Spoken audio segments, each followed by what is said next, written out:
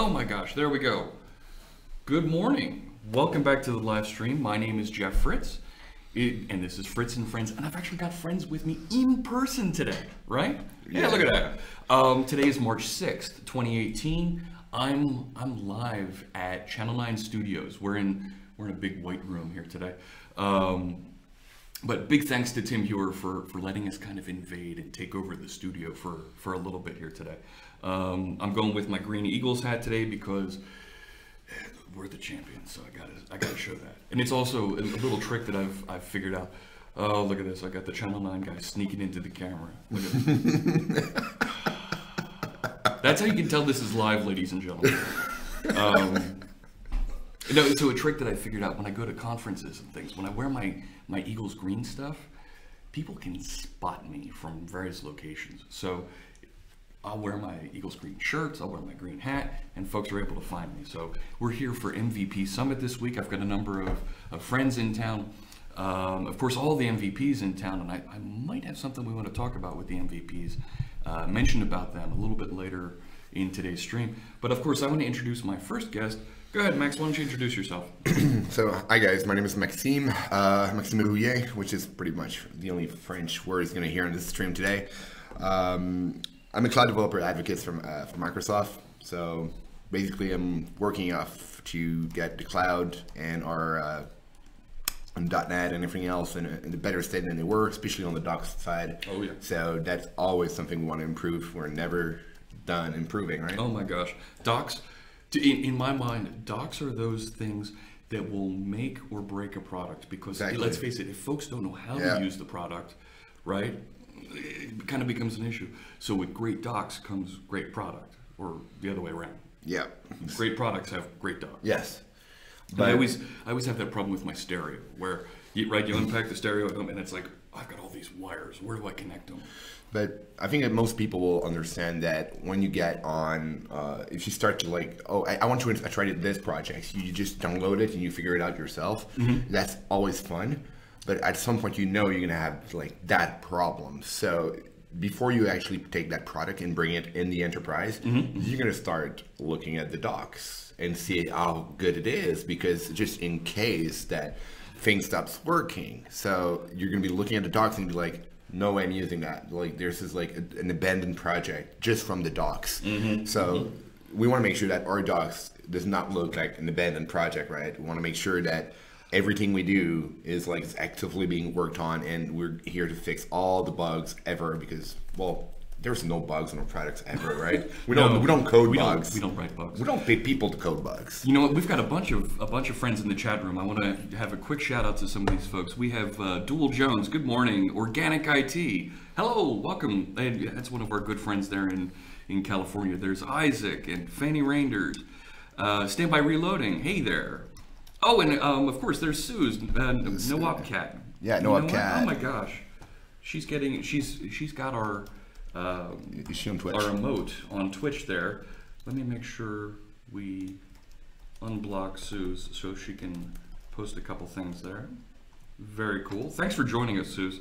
If you don't check out No Op Cat stream, make sure you check that out. She's got some great stuff that she does every Sunday morning around JavaScript development, Arduino development, building hardware drivers. She's the IoT master. Oh my gosh. For me, it's my source of inspiration for anything IoT. Crazy cool stuff. And there's her emote there in the stream. Very cool. Let's see. So it doesn't contribute to docs. My question is why? Let's figure out what is stopping. Oh, if you don't contribute to docs, Isaac says, what's stopping you from contributing? Yeah, that's a good question. So if you guys want to answer that, because I contribute to docs. I know some folks get intimidated when they look at documentation, not just documentation, but an open source project, and they don't know, how quickly they can jump in and get involved with something. Yeah, and docs is actually the easiest one to get involved with, because you don't need to build it. Sure, right? It's literally a document there in markdown format. Yeah, some Markdown files. Standby Reloading asks, are you guys using DocFX for the .NET Core docs? Are you using DocFX? We're using. Oh, we got Brady Gaster here. He's just off camera. Go ahead. Hey, everybody. Dan Delamarski, my former teammate in the docs team, and Dan would probably be good people to ask about this. we were using DocFX for the .NET reference in the beginning, but we ended up collaborating with the folks from Xamarin, and now we're using some of their interesting XML formats. We got a lot more stuff we could do with that than we were getting on DocFX at the time, so we kind of changed gears there. Sorry, I think that's ECMA XML. I can't remember the actual XML flavor, but we work closely with Miguel and company on that one. So. There you go. Yeah. Organic IT, do you need to sign a contributor license agreement to contribute to this? You do, and that's only because we want to make sure that your employer or somebody else that you're engaged with doesn't have a right or a claim over our documentation or over that public project. We don't want somebody to come through and file a lawsuit and say, "Ha, I own this because I have the." Or I paid this employee to, yes. But during the time they rode the dogs because for some reason you spend the whole day riding ducks for us during your daytime job. So don't do that, by the way.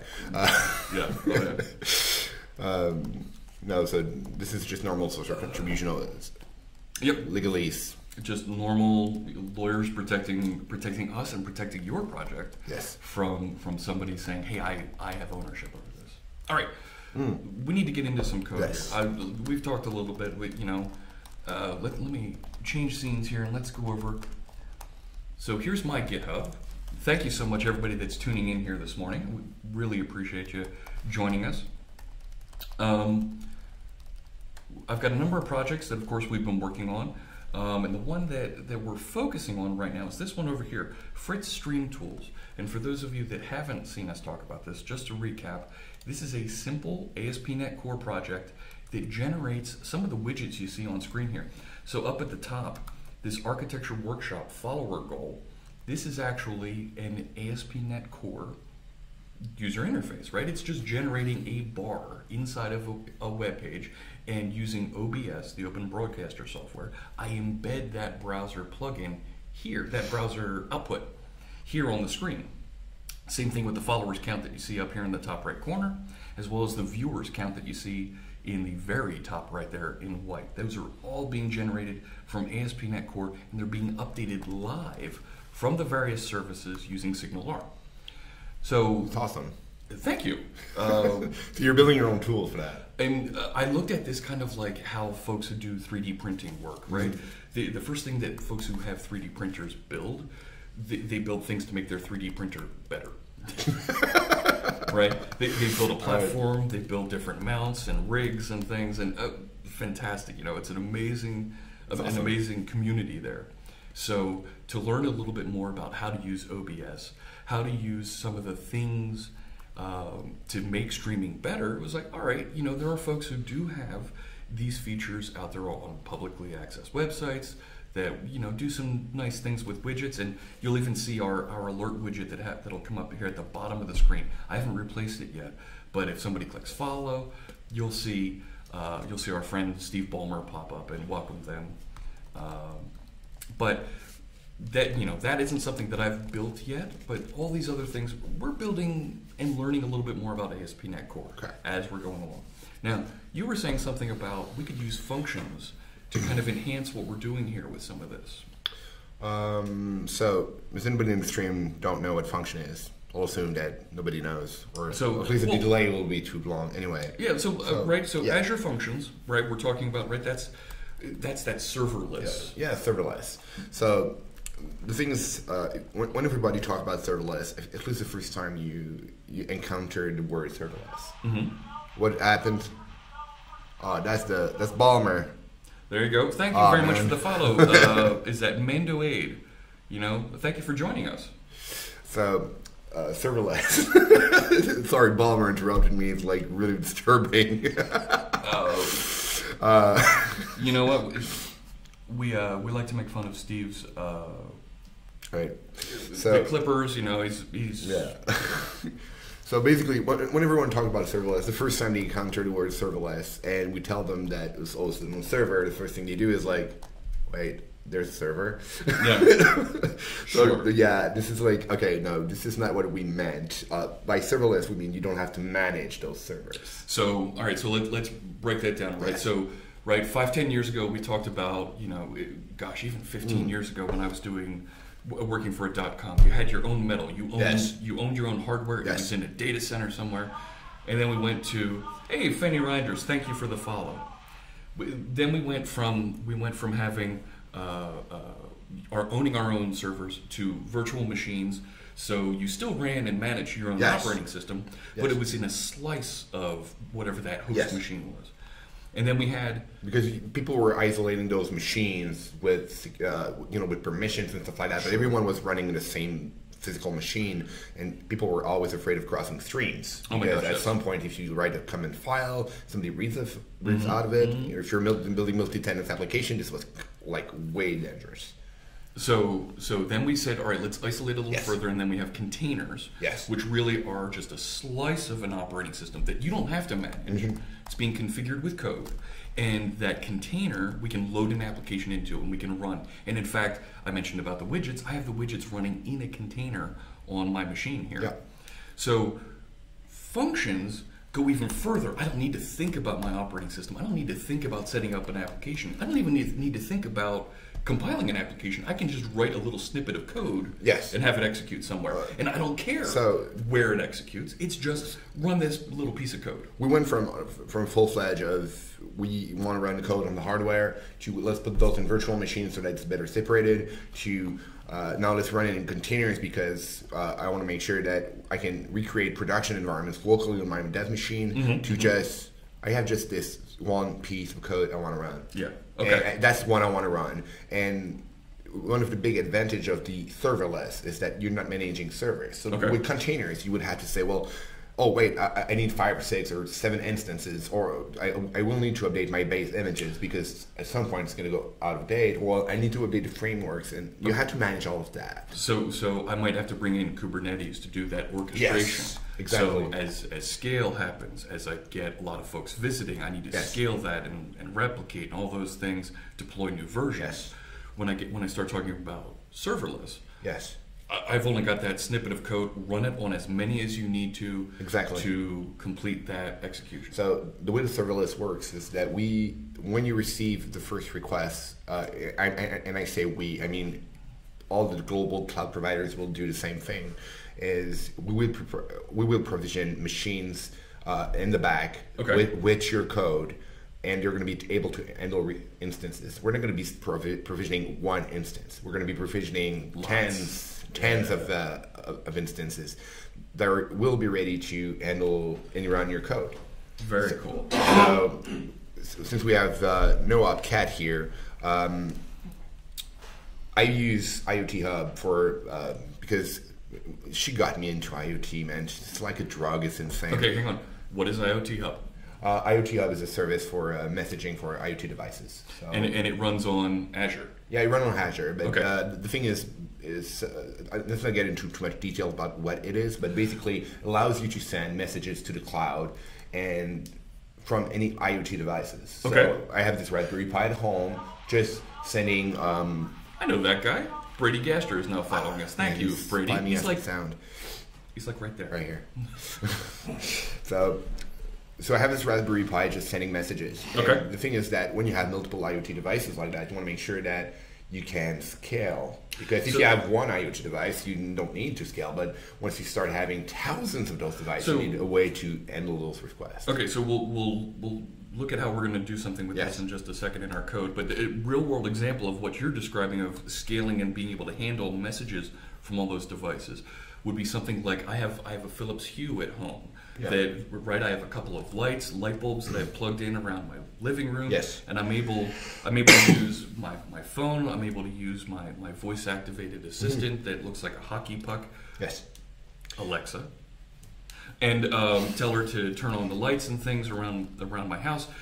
Each one of those light bulbs is an IoT device. Yes. It has a little Wi-Fi Yes. transmitter in it, and it's connecting out over the web, and it's going out to a server somewhere. And when I issue the command, whether it's from my phone or it's from my hockey puck device, to turn on those lights, right? That thing You need a way to message. communicate. Yeah, it's sending a message out to that serverless instance Yes. out there, right? Something like IoT Hub, and it's saying, "Oh, I need to address these devices," Yes. and then sending that "turn on the lights" command to my lamps in my home. Exactly. Connected. So Fantastic. The IoT Hub can do that, but this is not it's not a sales pitch. So basically, it's just a way to exchange messages, right? And the problem with that is that as your amount of devices that you connect on the web increases, you will need in the back end to provision more services. So before you would like, Sure. let's add VMs, right? Sure. This is the good problem. I've sold hundreds of thousands Yes. of light bulbs. I need to provision more resources. Exactly. At the most. Thank you for following us and joining us. And yes, this is live. Okay. By the way, if you're interested in partying on Azure IoT Hub, we have this awesome new thing called the MX Dev chip. There you go. Or the MX chip. It's super cheap. It sends like thousands of. You can send thousands of events with this. Yeah. And So let's talk about some real code. Let's actually get in. You know, we've described kind of the problem here. We've gone through. We've described a little bit about this. And if we go back to the functions that we're here to talk about, right? Yes. The functions will allow you to just don't care about let's provision more VMs. Good. Because it will just scale. As more requests comes in, we take care of not bothering you and saying how many instances do you want. You want like, small instances, big instances, don't care. Okay. I just want to run my code, and as more requests are coming in, it scales. Handle it. Okay, don't care. Because of course I need to have millions and millions of instances and being able to handle all kinds of messages. Yes. Janescu was saying you can see my chat in stream. Yes, you can. It's right there. Just above us. We see you, Janescu. So, okay. So because because we need to be able to scale and support all these things. Now, of course, right, I've only got 50 people connecting right now, 40, 43, 44. Oh, yes. Come on, where'd you go, 44? Anyways,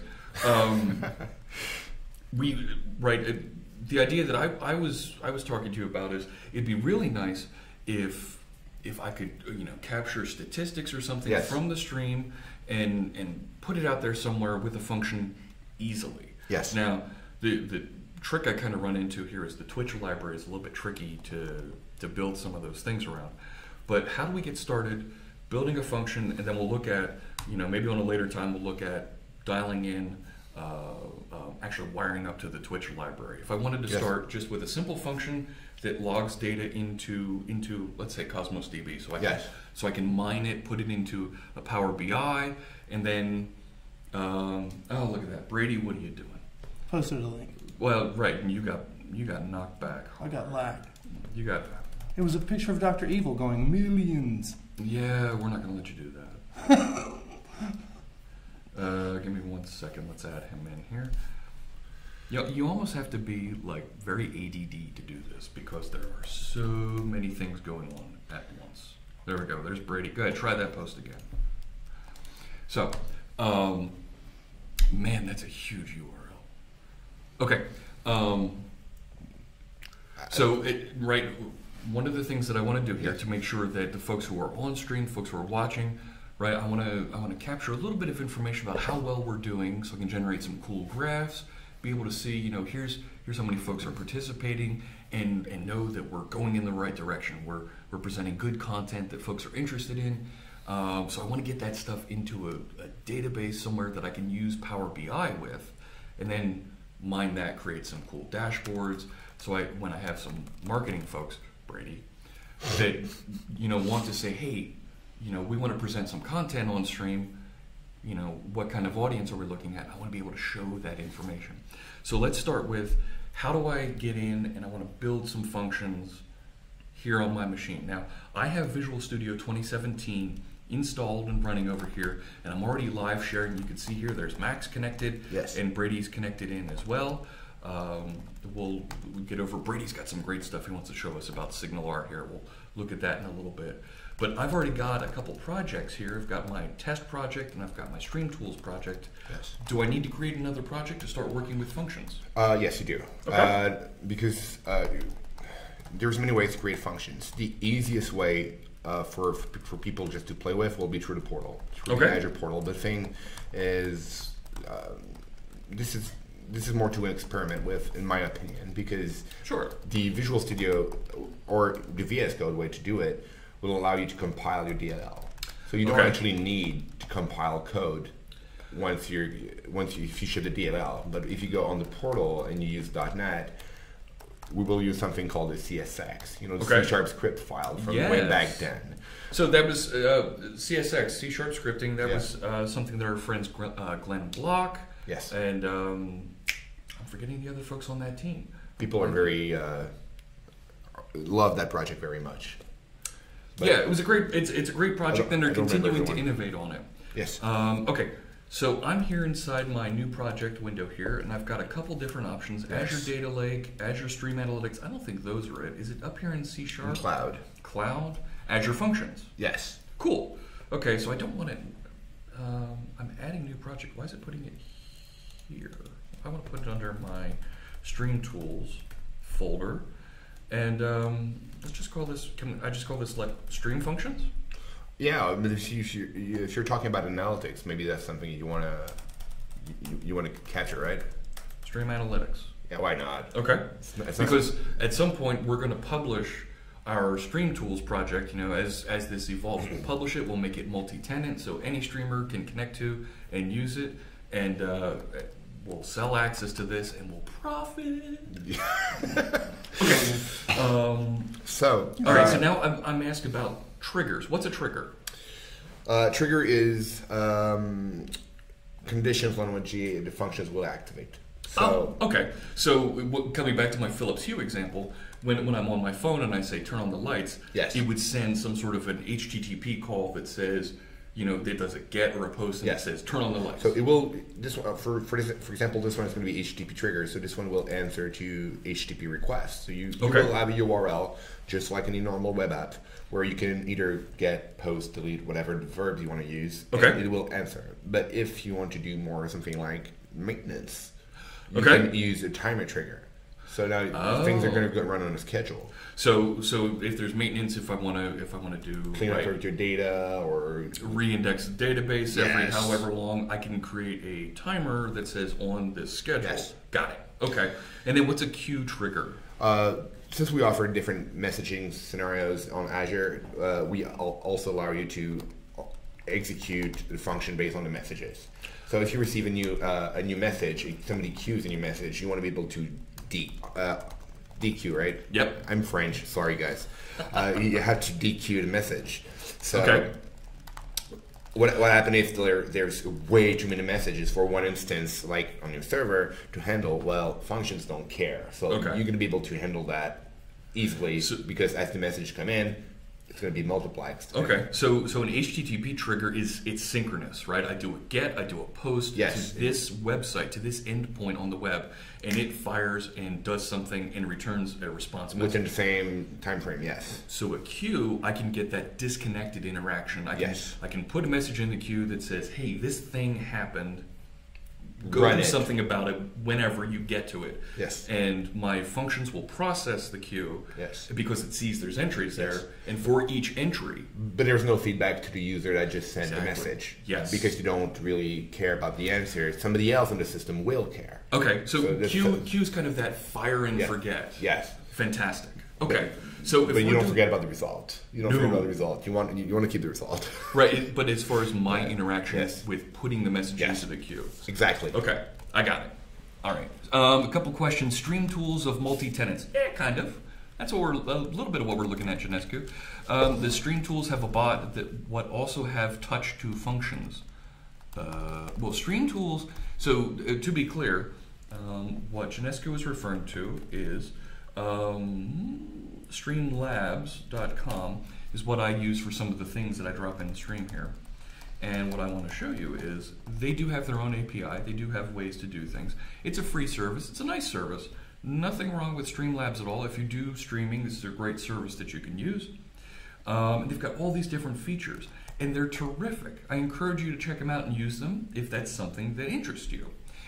I'm trying to learn about these things, and I'm trying to learn about them in a way that you can relate to, and it's easy for folks to pick up and see.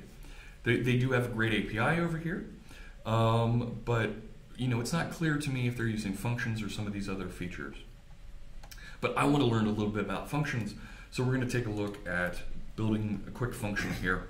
So if I want to build something off of an HTTP trigger, so right when we saw that, right, some of our friends, is it over there? No, over on that side, right, just to the right of Max there. When somebody followed us, it'd be great if I could fire off a notice, right? Fire off an HTTP GET to a function endpoint that says, okay, here's who followed us at this time. Yes. And then I'm able to log that somewhere in the database. So let's start there. So I've got an HTTP trigger. I've got storage accounts that I can use here. But we're not going to use one. Yeah, let's not use one. We can start with nothing yet. Okay, so access rights. All right. Well, this is kind of important. I don't want anybody to be able to just hit my function. So there's the two access rights that are, for me, very important. Is either function, which is going to be only available to from within your own subscriptions, which is only going to be able without using the funky stuff. You're only going to be able to access it from within the same functions and same account. Okay. However, if you want to be able to share that URL with someone else, there's a way to get a special code that it will be available in the portal so that you can take that URL and put it in another app. They will be able to invoke it. So a token that I could put at the end of it. Fantastic.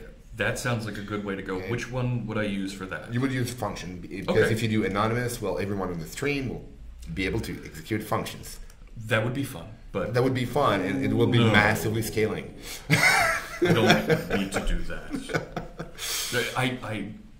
The stream does have a budget. Okay. By the way, 44 came back and brought a few friends. 44? 44th viewers. When you left. Oh, fantastic! Oh my gosh, we got a couple more viewers. Look at that. I wasn't watching my viewer count up there. Okay. And my apologies. I'm sucking down coffee like I don't know what I am. Still adjusting to West Coast time zone. I'm Eastern. We're both Eastern time, actually, right? Yep. Philadelphia, and you're in Quebec somewhere. Yes, Montreal. There you go. Oh my gosh. Land of poutine. Love the Habs. All right. Seriously, Patrick Waugh was my favorite player as a kid. So was he. Okay.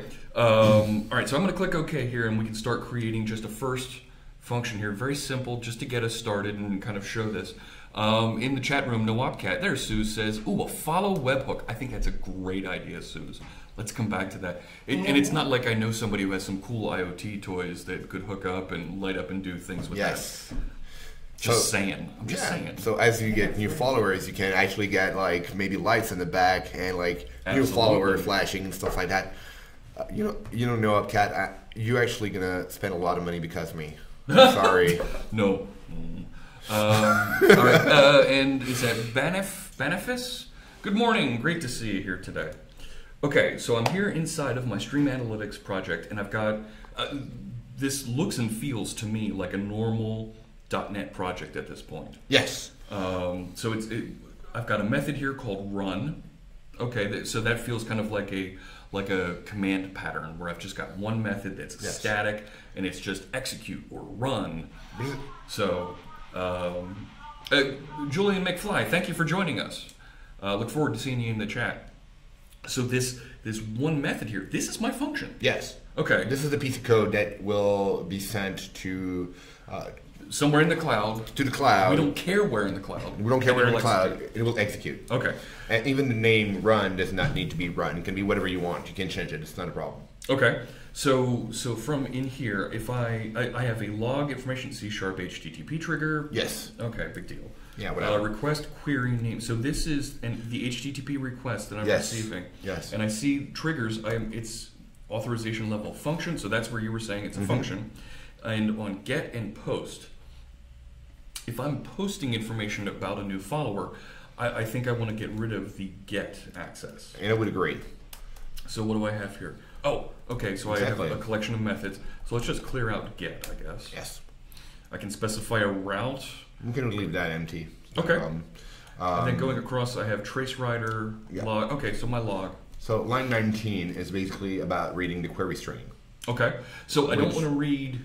Oh, okay. So this is... Unlike when I'm in ASP.NET, when I have request.query string, I just have query here. Yeah. Okay. So let's just take a look at... Oh, well, there's query string. But query, this will go against any value collection. I think if you go down to query string, I think it's the string, right? So if I look at that one, it's a query string object, which... By the way, it's not because we work for Microsoft that we know the API by heart. Of course we know it by heart. It's right there. Okay. It's called IntelliSense. IntelliSense does not rot the brain. No, it doesn't. It's amazing. It enables creativity. Brady's looking into the ASMR stream here.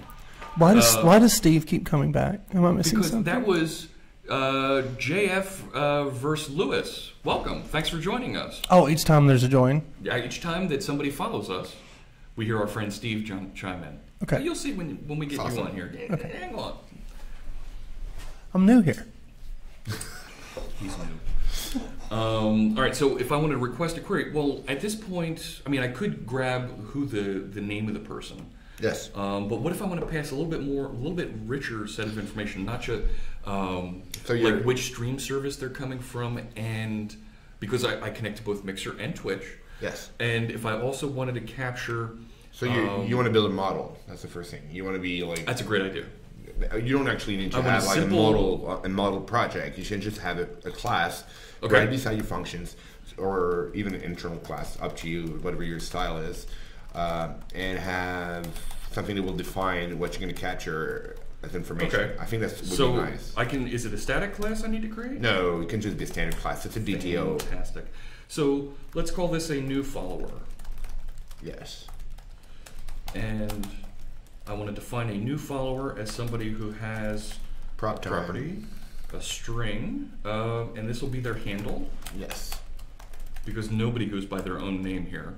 And I'm looking particularly at some of our folks here, like at the most. I don't think your parents gave you that name. And Mr. Fossil. The most. Fossil. Right, fossils. Yes. I don't think fossils is your first name. And Mr. Dynamite. I'm not sure Dynamite's your last name. All right, so I'm going to add the birth certificate for that. Yeah, the birth certificate on Dynamite, right there, you're a TSA violation. Just here's my passport and it says Dynamite on it. No. All right. Some people don't need anonymity. Thank you, Isaac. I don't need anonymity. That's why my handle is C#Fritz. I was talking to our friend Mads Torgerson yesterday. Mads Torgerson is the program manager in charge of C#. Mm-hmm. He wants to join us on stream coming up soon. So I'm going to get him in the mix here. Awesome. That'll be really cool. It was my birthday yesterday. Funny you mentioned my birth certificate. Happy birthday, Federico. That's great. Oh, look, and see, Brendan, his real name is... I check my identity. All right. I'm going to call this just service here. Because I don't want to... I'll make it stream service, sure. Okay, so now I've got this simple class for a new follower. Yes. And you know what? I don't like it in the same file here, so I'm going to control period, move it to a different file. There it goes. Done. All right. So obviously you don't want to have, since you're doing a post, most of the content you don't want it in the URL. You want it in the body. Yes, I want it in the body. So I would fall back on the IntelliSense and do request dot and see how we can actually deserialize that. So let's see the API that will allow us to retrieve. Okay, so I can read form async. Yes. Now will that model bind back to my new follower object? So let me see. So I'm using, I mentioned I'm using live share. There you can see where Max is following along here on his machine right here. Yes, it's like right here. You don't need to be across the country in different continents to use live share. You can even be right next to each other. And here's the funny part. He's using Visual Studio and I'm using VS Code. That's pretty cool. And I'm using VS Code on the Mac and I can see what you're doing. And yeah, Brady's following along on VS Code on the Mac. Brendan, thank you for the cheer. Oh my gosh. Awesome. That's our first cheer. And so that puts Brendan at the top of the cheer list here. I don't know what they call it on Twitch. And Daeneryn, thank you for the follow. I appreciate that. I don't have the IntelliSense for that for me. It'll pop up. There it is. It was there. Was it? Yeah. Controls. Go back. I don't know. I might not have the C# tools installed on mine, or I don't know. Okay. It shows on yours, that's for sure. So anyway, I'll let you type. I'll just Okay, so I want to do read form async. Yes, I think that would work. Okay. A cancellation token reads request body if it was a form, so I get a form collection coming back. I'm not sure I want to do that. I think there's a generic implementation of that. Do we have a generic? So if I have read form, and it returns a task of type iForm collection. So I can run this asynchronously, I get my form collection back, and then I can do something with that form collection. I mean, I could load it into my model at that point. I'm not sure if that's really where I want to go with this, because that feels like I have the model there just for the sake of having a model. So let's do request.content. That's what I was missing. Do we have to have the model? Do we have to have the model? Can you just pass the thing? I think it's supposed to be there. So if I have request, I have content type, content length. Change HTTP request for HTTP request message. For HTTP request. Yeah, so right over there. You want me to receive in HTTP request message? Yes. If I do that. That is part of our doc. So if it's not up to date, I will have to update it. So I'll change it to systemnet HTTP. So now you should be able to do request.content. So if I say message.content, okay. Oh, okay, now here's where I can, so you can bind a little bit. Read as async. Read as async. Read as async. Okay, and now you can deserialize your model. Fantastic. So I can deserialize directly into a new file or object. Now. And of course, it's not going to be a string name, right? Right, and it's async, so I need to either await this, right, or do a get awaiter result. Yes. All right. So let's do that. Let's do a get awaiter. And then, what is it? I normally just do .await. Does that work? Well, this is not an asynchronous method. Okay. Right?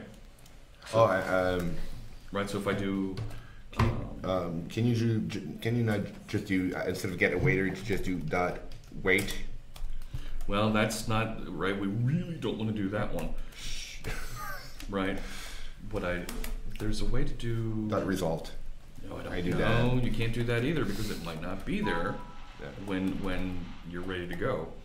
I think I want to do something like a continue with, because then I can specify an action. Here's what I want you to do with this. Here's the funny part. The actual functions can also be declared as async. It's not a problem. Well, then let's just do that and make life easier and not have to worry about async task of action result. And that. Right. And now you can await. Control dot that, so I get my system threading. All right. So then I can just remove all that and go to await and wonder why the async API doesn't work, or what part of the async API you should use, or. So I have that now. Right down here, this code on 26 through 28 was doing that a deserialization from JSON, which we're not interested in right now. You can just drop it off. So I'm going to get rid of that. So if name does not equal null, so if I actually get something in this original. Let me just fix your code, by the way. Uh-oh, what did I do? Thank you. Could it not just be task action result like in ASP.NET? Yes. And Cecil, Cecil's out there on Mixer. Good morning, Cecil. Async await works in functions. Yeah, we got that one. Nice cheer. Tim cheered also. Thank you for the cheers, folks. Just a quick reminder. Excuse me. I'm not trying to make money off of this. I'm not trying to encourage folks, say you must subscribe here. But I really appreciate you subscribing. I really appreciate the cheers.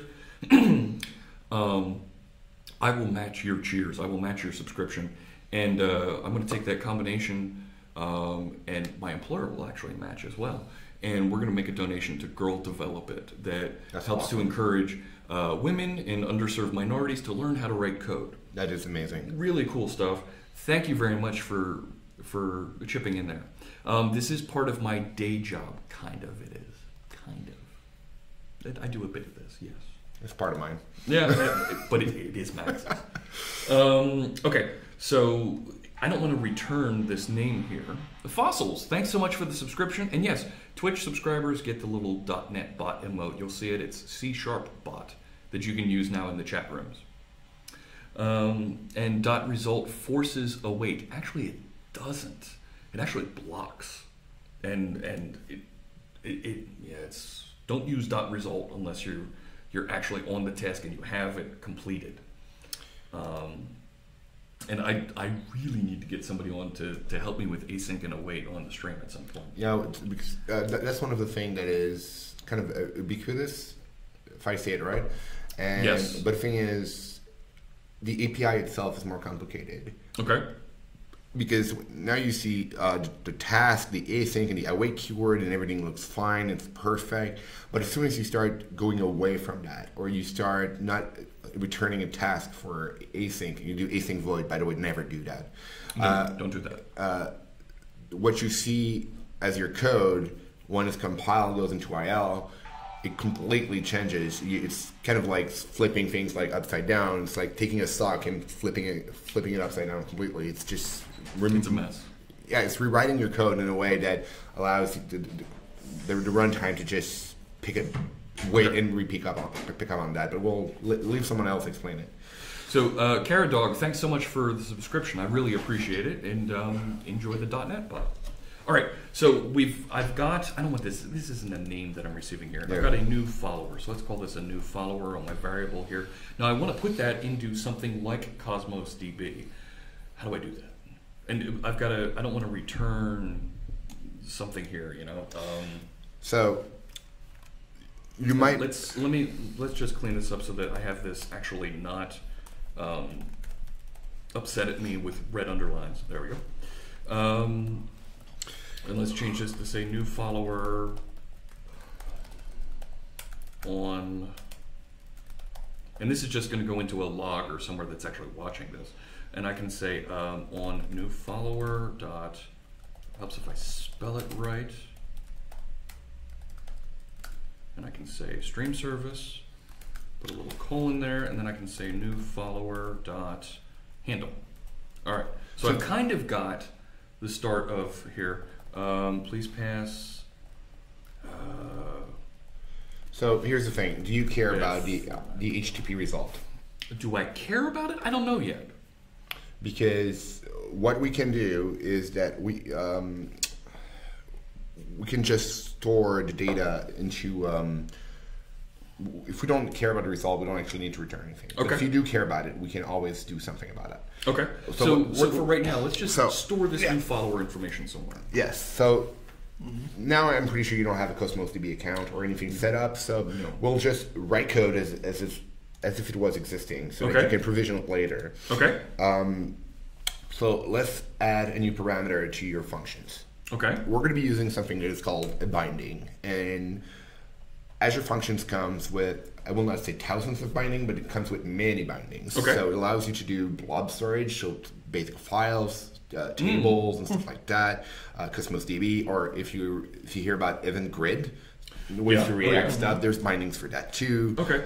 So what if I wanted to use bunch something simple, right? Like table storage, right? Since Yes. I'm just storing two fields, Yes. right? And I can table storage. I have a partition key. I could partition on my stream service, and then I have my new followers over in my actual value that I'm storing. So Cosmos DB will have better throughput than table storage most of the times. You'll be able to handle more. But if we can do table storage, and then it's quite easy to actually just swap over to something else, because then it's just a provider that I specify here on my function. Yes. Fantastic. So, how do I do that? So we're going to start by adding another parameters. Yep.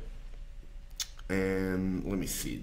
Now your POCO, the problem is table storage functions needs to be derived from table entities. You're going to need a bunch of other stuff. You cannot just store the POCO. Okay. So all right. So just to let's keep on Cosmos DBs. Cosmos fine. DB will be simpler for us because we don't have to deal with the abstractions over to table storage itself. Okay, so we'll go with this just so we can get the simple example working, and then we'll Yeah. wire it up to something more complete. Do you guys want me to create a Cosmos DB database so you can download it? Okay. So one of the things we can do is add a parameter that will, so it has kind of a bit of a code here. Basically, we're going to create a out parameter on our functions. Okay, so let me go after my log here, because I like to have my out parameters at the end of my list of parameters here, so that it's a little bit clear that the out ones are at the end, all my input parameters are at the beginning. So I'm going to create an out parameter. Now what's my out parameter, what's my type I'm going to put on this? You can either put dynamic, if you don't know what you're going to do. Okay, and I don't. Or in this case you do. You want to add a new follower. Okay, so I'm going to out a new follower. Okay. Yes. And I'll call it, well, I could just do new follower because I've already got it right there. Yeah, so you can just close that. Okay, so now you have an out parameter. The problem is you don't really have it bind to anything yet. So we're going to be using the Cosmos DB attribute on that parameter. And a Cosmos DB attribute on it. All right, so I've got a red line here. Async methods cannot have ref or out parameters. Oh no. That's unfortunate. Oh, that's God. A pain. See? All right. Haha. All right. So we are going to have to do the async hop here, right? Yes. Right. So if I do this, that's sad. And I say, right, I can't do a dot result. I'm going to do. You have to remove the await before you get I know what to do. I'm going to go here, and I'm going to say dot continue with. Right, so that I have it, I tell it to do something, right? So I know where you're going with that. And I'm just going to say f new follower equals f. And it's going to get upset and grouchy at me there. Cannot use ref or out parameter inside of an anonymous method, lambda expression, or query. Well, that stinks. All right, so let's get this as a task, right? Let's just say that, right? And then I can say, new follower equals task dot, and then I can do result. Because if I do task dot, right, wait all. Is it wait all? What do I want to use? Yeah, wait all. I think it takes a parameter of task. I've done this one a lot here. All right, so I've got that. So when my task finishes, so I've converted this to run synchronously here. Block until it's done, and then go log that result. Go write it into my new follower. Yeah. So I'm writing out a new follower object. Now you were saying that I need another Cosmos DB because we don't. Functions doesn't know where you want to send it, right? Right. So we have to use the binding. So I do this binding, this hint to tell it what that new follower is going to be written to. So people who don't know, we don't use C# a lot. You can use attributes pretty much on a lot of things, and you can use it on classes. You can use it on methods, but you can also use it on parameters. That's one of the few used one, like we see right now with the HTTP trigger, right? Yeah. So we're going to write something similar, which is called Cosmos DB.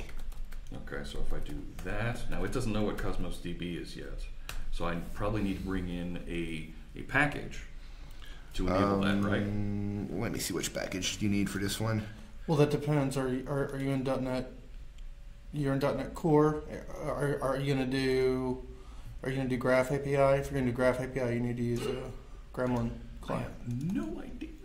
I would go with document approach. I would go with Microsoft.Azure.WebJobs.extension, the Cosmos DB package. Yeah, that's it. That's easy for you to describe. Hang on, let's look at this. Microsoft. Where am I going? Azure. Dot. Cosmos DB. Sorry, WebJobs. Don't question the naming. And Cosmos DB should be closed by. He says that like he was here when it happened. It's funny. Yeah, it was right. Or you can just filter it down by dot extensions. I see document DB. It's at the bottom right here. All right, so I'll grab this one and I'll install it by clicking the little arrow. Yeah. Cool. All right. Just keeping an eye on things. All right, type or namespace name Cosmos DB. Right. No, you just ready to compile it. Well, I need to. We don't have the usings. Right. So let's control dot on that. It still doesn't like it. Let's rebuild. By the way, everything we see that doesn't work in this demo will be addressed. My audio is 3D. It is blowing my mind. It's because we've got cool Channel 9 microphones here. And actually, I think our camera moved. Brady, can you do me a favor and twist it back towards me? Yeah. Keep going, keep going. And again. More. I think you moved. Fantastic. You moved the support. That works? Yeah, thank you. All right. Sorry if I'm Darth Vadering over here. I'll try to breathe lighter. All right, so it still doesn't know what Cosmos DB is, even though we installed that. I'm snoring. So, Right, if I say Cosmos DB, it doesn't know what that is. If I control dot, it still doesn't know what that is. DB is supposed to be all caps, but I don't think it's. No, that would matter, but it's still not there. So let's try to add you using Microsoft Azure WebJobs at the top, see if it makes a difference.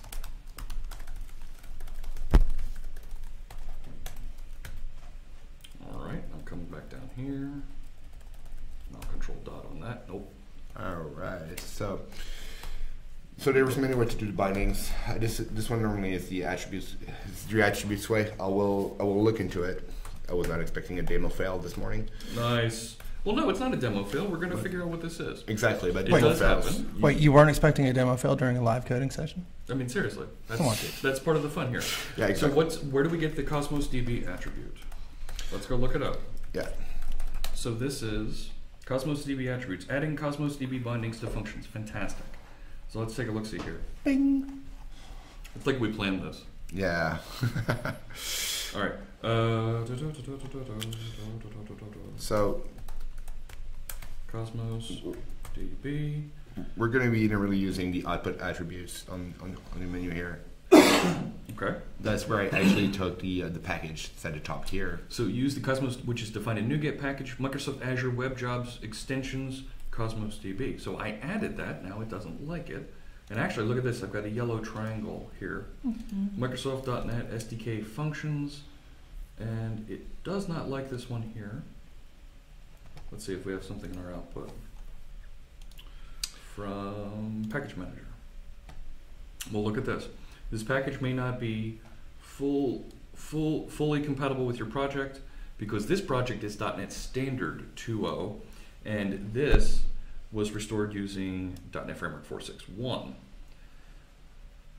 Love packages. All right, so this is Web Job Extensions Cosmos DB 3.0 Beta 6. Points to 3.0 Beta 4. Package restore failed. Rolling back changes. All right. All right. So Well, can we wait? Can we change your what? For the love of what project? I'm actually trying to look into your CS project, but it's refreshing slowly. Oh crap! That's right. What I'm trying to do is I'm trying to figure out if you've got 4.6.1 in there. If you do, we should just take it out and maybe. I don't. It has .NET Standard in the project. It does. Okay. Yep. So I will do an edit on the project so that everybody can see what this looks like. Well, The .NET Standard project has for its target framework .NET Standard. yes. So it's not going to default to .NET Framework there. And if I say Okay.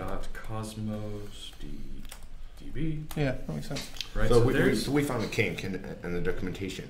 well, this says it depends on .NET Standard version 2.0, which relies on Microsoft Azure Web Jobs extensions greater than beta 4, and I am using the pre-release, so I should get that version. But when I do the install, the package Web API Client 5.2.2 was restored using .NET Framework 4.6.1. So the client that this is pointing to for Cosmos DB depends on .NET Framework, not .NET Standard.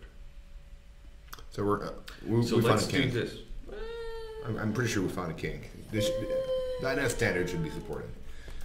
Hang on, you're being too hard on yourself. Always. This is looking at, where'd that go? That client that it aired out. Microsoft ASP.NET Web API Client 5.2.2. Let's do that. Microsoft ASP.NET. Right, what was it again? the client. ASP.NET Web API Client. Spell it right. Fingers don't fail me now. There it is.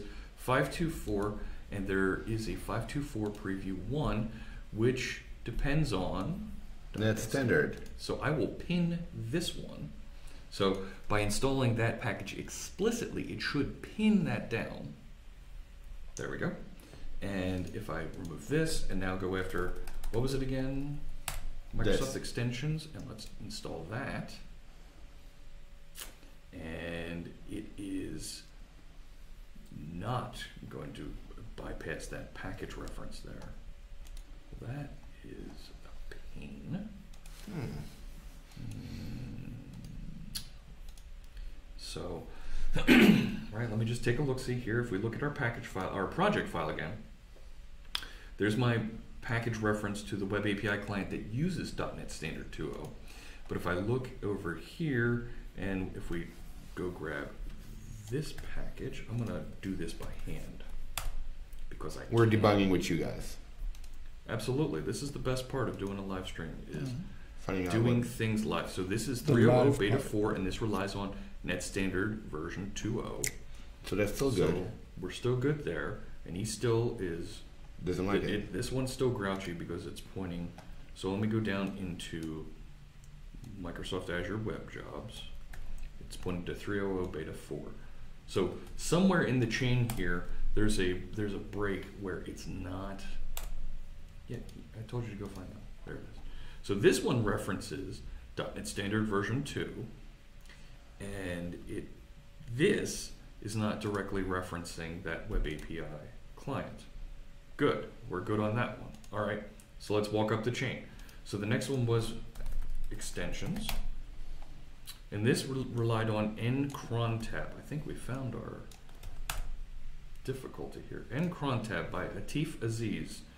And this relies on .NET Standard version 1.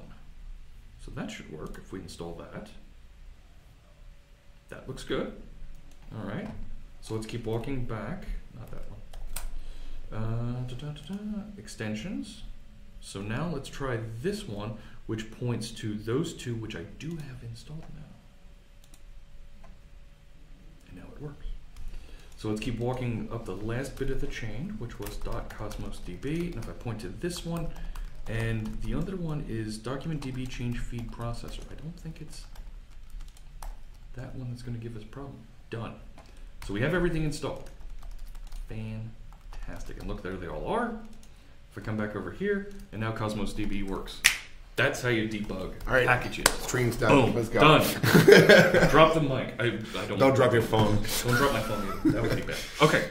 So now how do I, so I've got a reference to CosmosDB. So what the function does is when it writes out to this object, this gives it a hint and says, this is the CosmosDB to write it to, and I would give it connection string information here. Yeah, if you open the parenthesis here, because we call it parenthesis, some people call it brackets. That's for my colleague, Maria. Oh, great to see you, Suze. You know, Noabcat, have a good one. Thanks so much for stopping by. We appreciate you joining us. So here you see a bunch of optional parameters. It's not brackets, it's parentheses. Yes. Okay, so we have a couple parameters here. Round brackets, all right. So, round brackets, oh man. Or square parentheses. All right, here we go. So let's just go one parameter below. So we This looks like a connection string I would build to connect to like a SQL server or an Oracle database, MySQL. Exactly. So a database name, a collection name. So a collection name would be effectively like a table. Yes. So, so you're going to create a database name that you... Right, I'm going to create something like my Cosmos Analytics.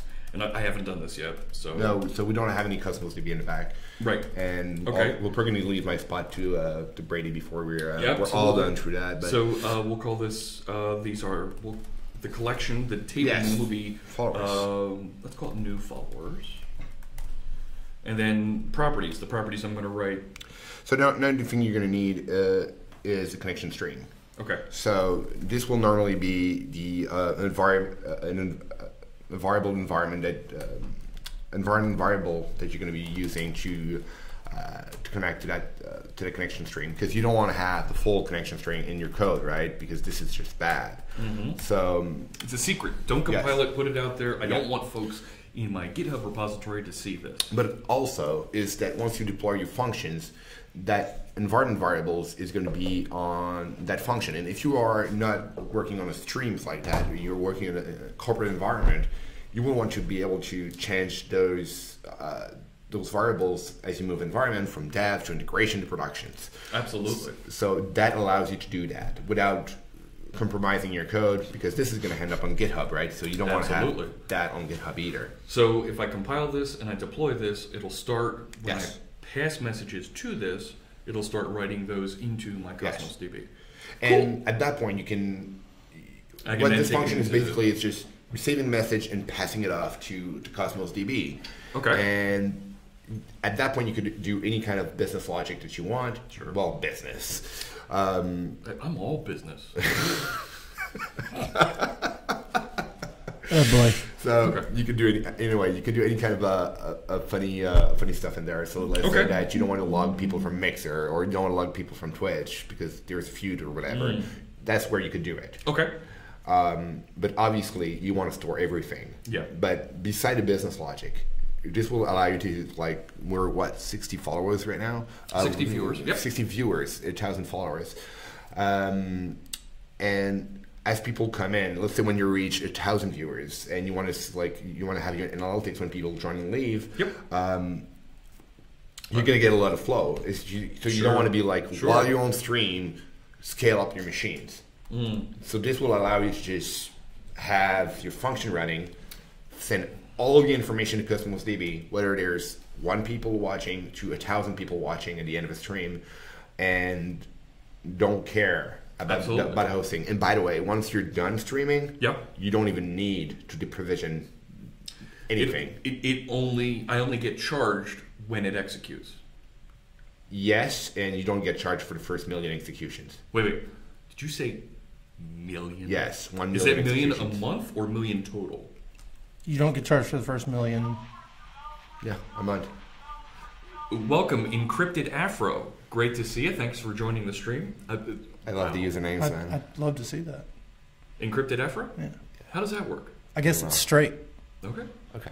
So I'm going to commit this. Thank you so much for showing me. I want to come back to this in a future stream. Let's take a look at actually getting this wired up. Because you get a lot of invitees here, right? Yeah, and how to get that, and how to actually send these messages in from my stream tools that are actually working here. So when Steve comes up, we actually trigger this and we start logging that information. Yeah. So by the way, that's the funniest part, is that since you get a free 1 million free executions per month, that's insane. Yeah, that is insane, in that you don't pay until after. You can basically get free compute. Wow. Because you're not using unless you're like you go crazy popular, like CNN popular. Sure. You're not gonna get 1 million executions in. Do you know who I am? Yeah. Look at all the you people will watching. get there, man. But this will scale so that when you reach those kind of numbers, you're not going to have to pay that much anyway. Because because you're not going to be paid after that. We're not going to be like, oh, you have to pay for the instances. No, you don't. You just pay for the per execution still. Okay, cool.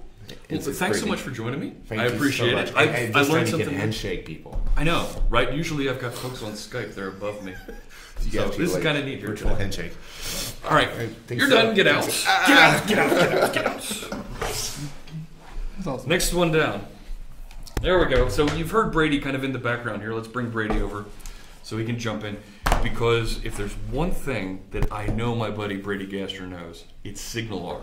And when I showed him our Stream Tools project here, and he saw how we're doing some of the live updates for those follower numbers up top in the viewer count, he said, dude, because you know that's how he says it, dude, there's better ways to do this. This is the way I did SignalR when I was first learning it. There's so many better ways to do this. I was like, all right, help me out here. But see, what's really funny about that is actually talking to, let me see if he's here. Is Griff here yet?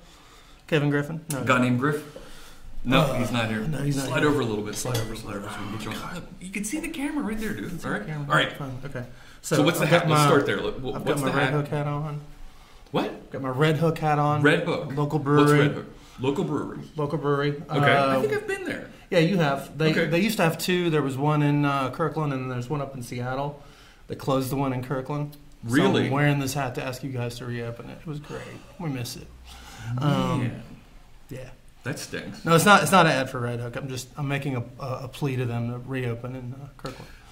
Fossil's here saying, we need to put a hashtag ad on that for Red Hook. It's not Red Hook. Not bad. So all yeah, right. we were Before talking. we get into refactoring, go ahead and explain. While you're doing that, I'm gonna real quick create a feature branch. Got it. So we got some place to work. Cool. Okay. So Jeff and I got to talking because I used to be really into SignalR. I've done a couple presentations around and with Jeff on the topic. Worked pretty closely with Damien and David in the early days of SignalR, and really liked the package and the idea. But I've gone in other directions like functions and Azure and a bunch of other stuff, and I've kind of lost track of what's been happening in the SignalR world. And when Jeff asked me, I took a look at it, and a lot of the practices that I used to implement, you don't need them anymore. They've really improved it. Oh yeah. So I was actually talking to Griff last night. Let's see if he's here. He's not here yet. Kevin Griffin, you're referring to. Yeah, Kevin Griffin. Cool. Kevin Griffin's not here. I'm gonna ping him on Twitter real quick. He's not in channel 9. He's not here. I'm gonna ping him. I'm gonna ping Kevin Griffin. What is it? Do I even have him? There it is. Boom. There For online coding stuff with SignalR. Online coding stuff And with SignalR. Jeff. See if he hops in. So I got to talking to Griff yesterday, and he was like, "Well, you can do this with SignalR now, and you can do this with SignalR." And one of the things that I found really interesting is he sharing the code? Yeah, he's sharing the code. Is if I were to pop in, sorry, I'm getting all these guys. If I were to pop over here, will it actually open up to the right joint? If I go, so what I want to do is go into your startup services guy, and you can see. Is it opening up on yours? Oh yeah, there. It is? Everybody can see where Okay, you are. cool. So if you see this guy right here, this add singleton follower hub. Yeah. I don't know if it's in the right place here, but if you see that guy, sorry, I've got to close this window down. I'm getting too many alerts here. This thing basically allows you to take a hub and slap a hub into your IOC basket. So all right, hang on. Let's make sure everybody knows SignalR, right? We've used a couple terms. We want to make sure folks Got it, know. okay. So a SignalR hub. What would you say SignalR hub is? God, it's been so long. A SignalR hub is kind of the it's that center point that lives on the server. Okay. And the idea behind the hub is it's just like a hub. If you can imagine a hub and a spoke model. Oh, okay. It's a hub and spoke model. Basically, Sure. what you've got is on the server. You've got this thing that HTTP messages can get sent to, Okay. and it turns around and it sends them back out to all the connected clients. Okay. And typically, it does that using WebSockets. WebSockets is kind of at the top of the stack. If Because you get really good throughput, low latency. right, active Okay. connection, yada yada yada. And I don't need to think about using WebSockets. It just does it? It just does it. It Okay. just does it. And that's the thing. I can't remember the order that it happens in, but God, it's like I've never presented on SignalR all of a sudden. So weird. Got like 100 presentations on the topic. So the idea behind SignalR is that it's an abstraction on top of various ways that you can implement real-time HTTP. Okay. What it does is it says, Mr. Server, Mrs. Client, how does this work? And like what are you capable of doing? And if What they're do you both, support? What do you support? Okay. And if they're both capable of using WebSockets, they go with WebSockets. Fantastic. If one's capable of WebSockets, the other's not, it says, I can't remember the order, forgive me. Okay, can you handle server sent events? If neither one can handle server sent events, it basically backs off until it gets down to like what you probably did in the old days of just doing HTTP polling. Oh So my it gosh, just yes. poll. So Oh, yeah. let's just presume that you were on WebSockets because most of our clients and servers support it now. Oh, yeah. Thank goodness. All so let's modern just browsers. all right? modern browsers and servers. And we kind of got a little bit of help from our friends with the the Spectre and right, those bugs kind of forced people to say, hey, I've got to update to the latest browser.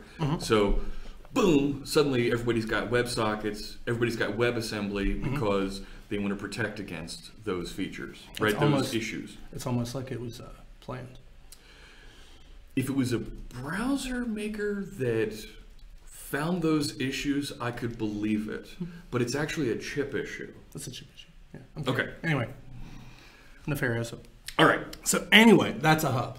Okay, so the core Okay. the core thing, and I say core, I don't mean .NET Core. No. Like The central. the central piece, the Okay. most important thing in SignalR is your hub, because it's this thing It's that what's listens doing and that sends. negotiation. Yeah. Okay. So it's like if he's a hub and I want to deliver a message to Max, I would tell Jeff, Jeff would tell Max, Max would reply, Jeff would tell me, yada, Cool. yada, yada. Okay. Times a gajillion, because you can have a lot of Oh different my clients. gosh. Okay. Yeah. So things like when I think of like Slack, right? That's just a web page that I'm going to, and it's pushing those messages down to me as they happen. Same thing with things like Teams, or when I go into like Office docs online, and just like I'm seeing here in Visual Studio, and I see people's names following around. That's actually something that's being pushed to me from a website and going around. You got it. Very cool. Griff's here, by the way. Hey, Griff, what's going on? Guy named Griff? Yeah, a guy named Griff's here. We were just talking about you, so it's nice to see you. He says hub to SignalR is a controller to MVC. Yeah, pretty much. Sure, but we just want to make it clear for folks who aren't familiar with the MVC pattern here. Right. So I love picking on Griff. It's great. We invite him and then we tease him. It's great. So anyway, do we want to explain dependency injection and version of control, or do we presume people get that? No, we'll just move past. Okay, cool. That's a thing that's happening. So back in the old days, you would basically have to instantiate a SignalR hub on the server side. And like an example that Griff and I kind of talked to together at one point was, let's say I want to expose SignalR is one of those complex clients. And you might have I might have a device that wants to ping my server, and then I will notify all the connected clients. That device might not be able to connect over a SignalR hub, but it can very easily make a REST call. So you made a jump there that I want to make sure that folks that are watching are aware of. We were talking about the web, Right. And you brought up a device, Right. So I don't have to be in a browser to use this. I could use correct. other That's correct. client libraries. All right. That's correct. That's absolutely correct. Cool. You can use SignalR is supported on in .NET client, and JavaScript client. There was an experimental Java client for a while. Okay. I've done it with a Node client. Cool. And that's sort of interesting. Okay. So because SignalR is all open source, if you want to use that rich server-side component, and on whatever your client environment is, there's tools out there that will help you build and make your client. Yep.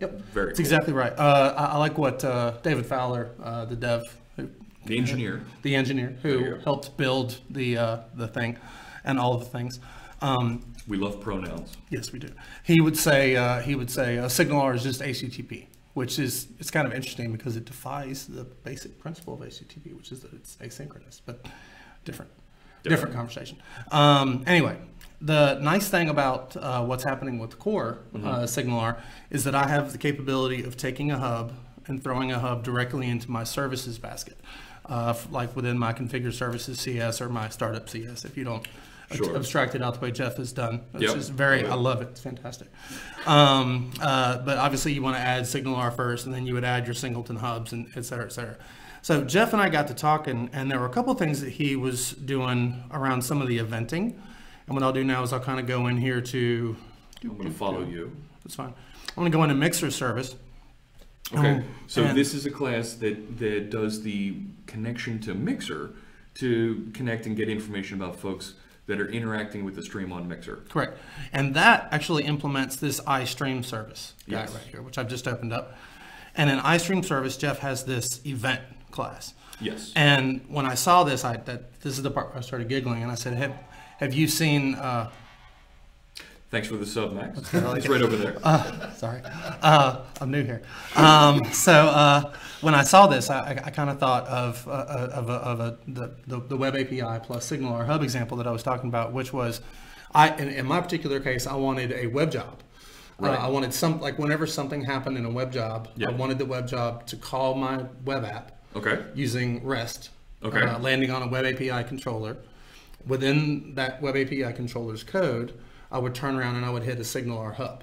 So if the web job pings my site would reach out and ping all of my other clients that happen to be connected. Okay, I could probably draw it. If we had a marker. They're over there. Can you grab one? Go with the blue. The blue will stand out. That's lovely. So So check we've never this out. had drawing on here. Look at this. We've never done, well, Sarah did a little bit of drawing. Sudoku. Okay, so Look at this. see how high I can get. So let me block myself off here. Yeah, there you go. You're good. I'm just giving myself depth. So let's say up here, I would have my web job. Okay, and my web job would basically send an HTTP connection or an HTTP message, just a HTTPR. It would send an HTTP message to a web API controller. Okay, this controller would then talk to a SignalR hub, because essentially, whenever you would create one of these SignalR hubs, you would have one on the server. And Yes. you kind of had this hub abstraction that you could talk to. Now, what happened in the non-core, in the early SignalR stuff, was there was this long, I think it was global.signalr.connectionmanager.github context.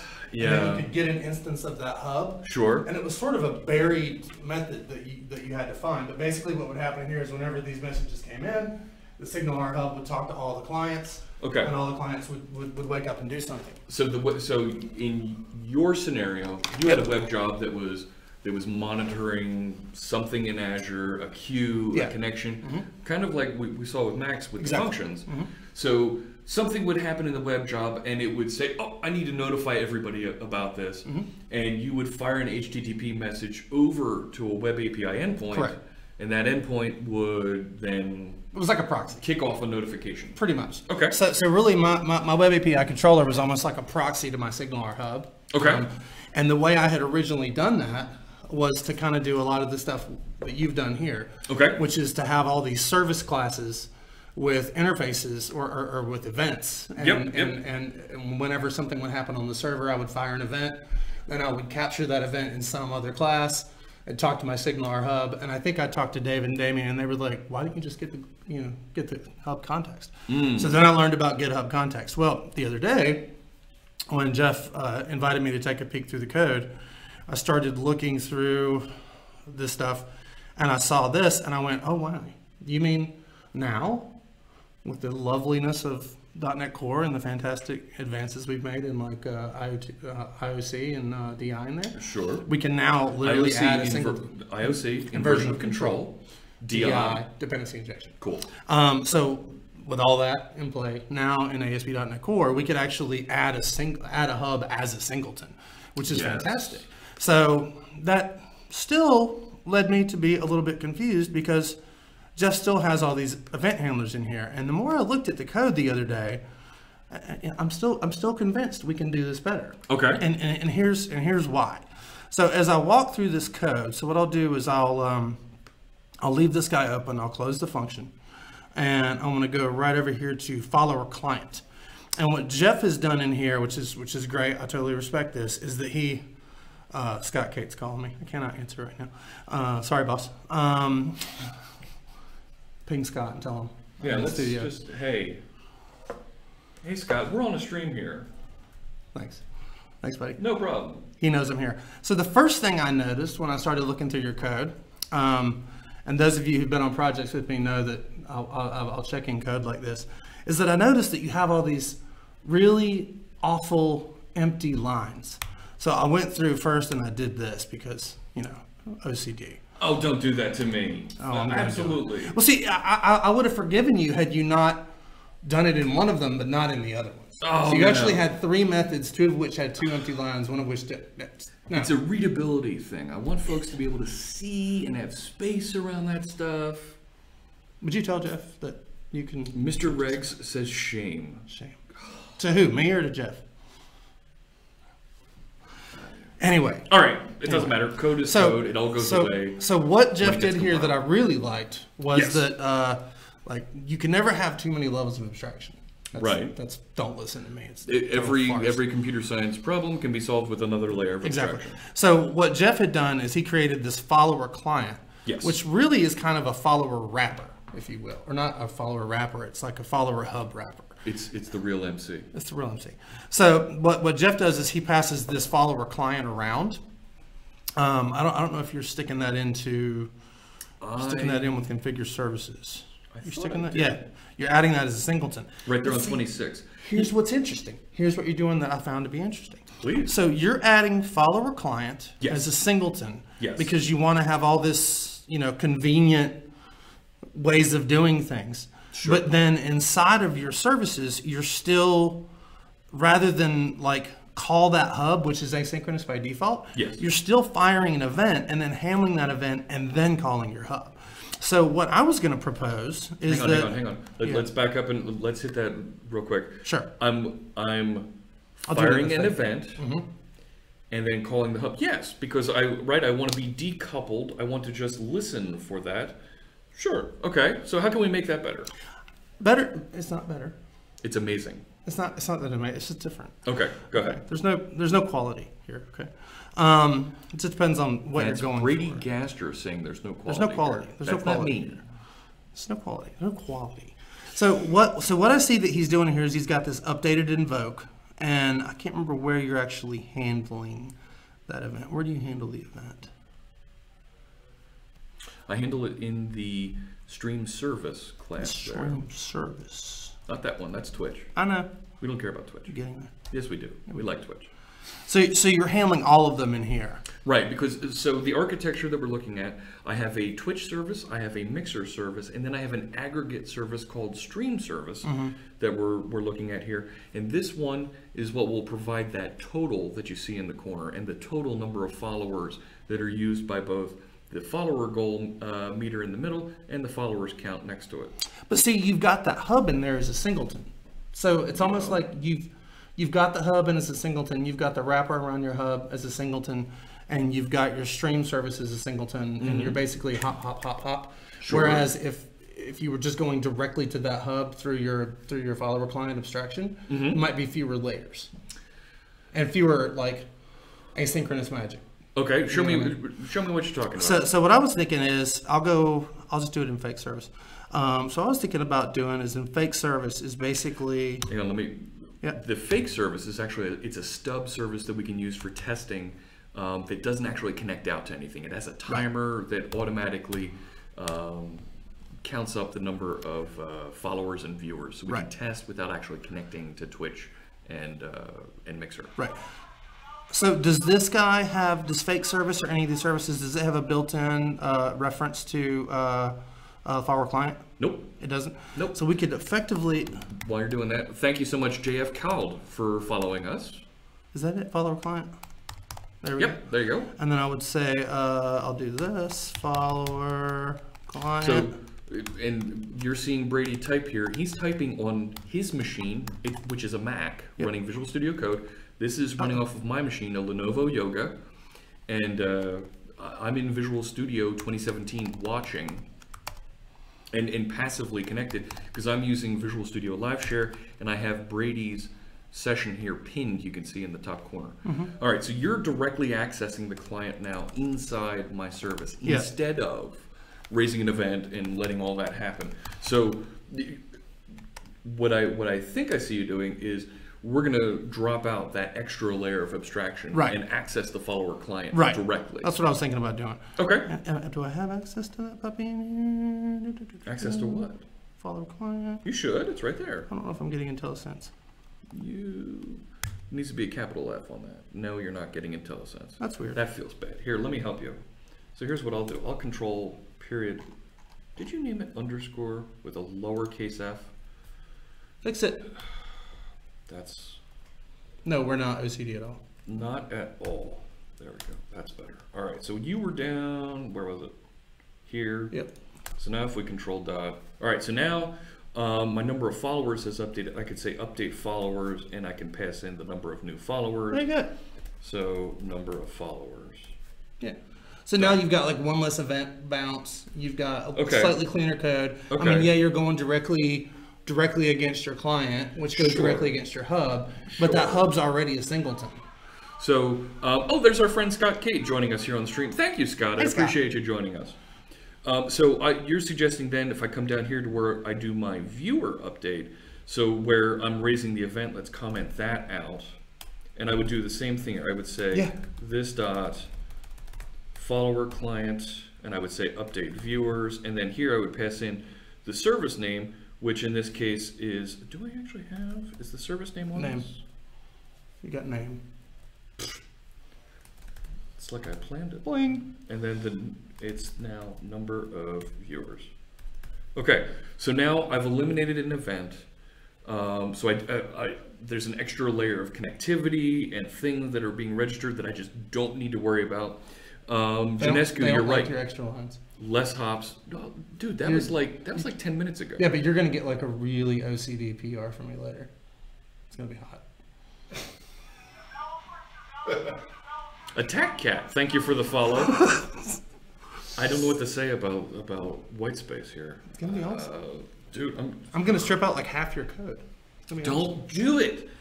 Don't do it, man. I can reject that pull request. Yeah, that is the number one thing that you as a project manager can always do is reject what your engineers submit. Or as an open source project owner, you can always say, no, I don't like your contribution.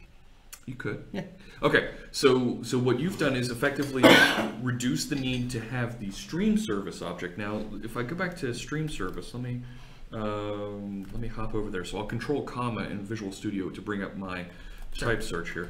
So And as Jeff is doing that, one thing I want to point out here is that, I mean, how many shows have you had now? 20, 30? Oh, gosh. We are in March. I started in November. Yeah, I'm over 30. Okay. So 30 shows in, and this has been the project the whole time? Nah, we bounced through a couple different projects. Okay. This has been like a big one. Oh, yeah. Okay. So if you think about it, like he's had 30-ish shows, and let's say 20-ish shows have touched this code base. I mean, that's kind of realistic. I mean, like think of like if you're working on a project, over time the code's gonna it's gonna grow, and there's gonna be all these different styles that pop in there. Absolutely. And if you look at these apps, if you look at your code forensically and you kind of start walking through, you can go, oh, I can see. On this show, you kind of went in this direction, and now you've been coding because you went in that direction, and maybe we could do a little bit of Okay, cleanliness sure. here. So and we did a little bit of that with Steve last week. Yep. So Jazzy Noop, thank you for hosting me over there on stream on where are you at? Oh, over on Mixer. Thank you. Okay. I appreciate the host. If you don't follow Jazzy Noop, check out their stream. All right. So you think I can get rid of this event here? Now that event inside my service, this updated event that I've Well, I mean, we could test it with fake. You know what I mean? If you test it with fake and it works with fake, then we got to start digging into. Then we can pull it out of Twitch and Mixer. I mean, if that's what you want to do, we can take a vote. We can take a vote. This is not a democracy here. This is Jeff World. Absolutely. I can carbon date my code by the coding style used. There's our friend Meat Popsicle. And every time I say that, it's really I love bacon. Okay. Bacon is meat candy. You know that, right? There's a place in Bellevue here called Lot 3. Is that what it's called? Yeah. And they make candied bacon. Oh, you're also thinking of well, that's good. Candy bacon is good, but have you been to Tipsy Cow? Tipsy Cow. Explain to me Tipsy Cow. Tipsy Cow is a restaurant in Redmond, and okay. they kind of have these burgers that are just like next level. Yeah. They've got like specialty burger joint. Like we should totally go over here.